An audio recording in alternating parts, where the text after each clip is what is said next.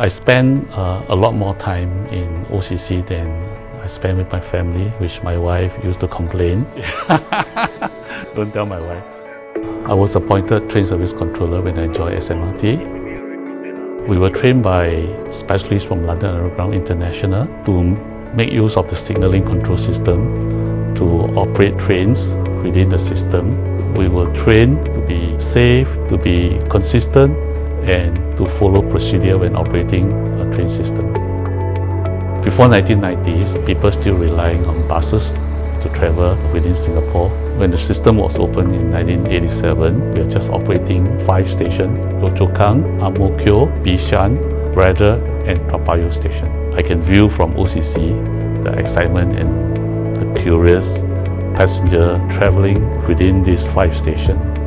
The team in OCC launched train from 4 different depots every morning to serve the passenger in the North, South, East, West line, and we send more than 130 trains out to serve the morning peak passenger.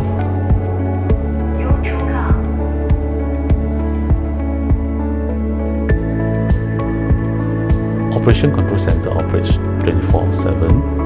We manage train service during the revenue hour, typically from 5 a.m.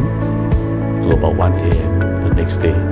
During the revenue hour, our team of staff monitor the train movement and station condition, and we react based on what we see and what was alerted to us.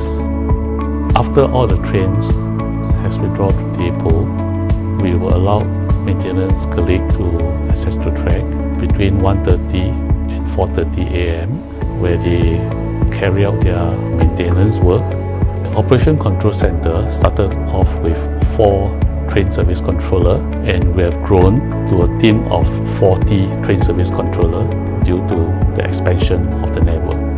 Relocating next to Circle Line, OCC will create synergy for both OCC in terms of resource management, sharing of operating procedure and experiences. It also provides good communication among the OCC staff. Our passion has not changed.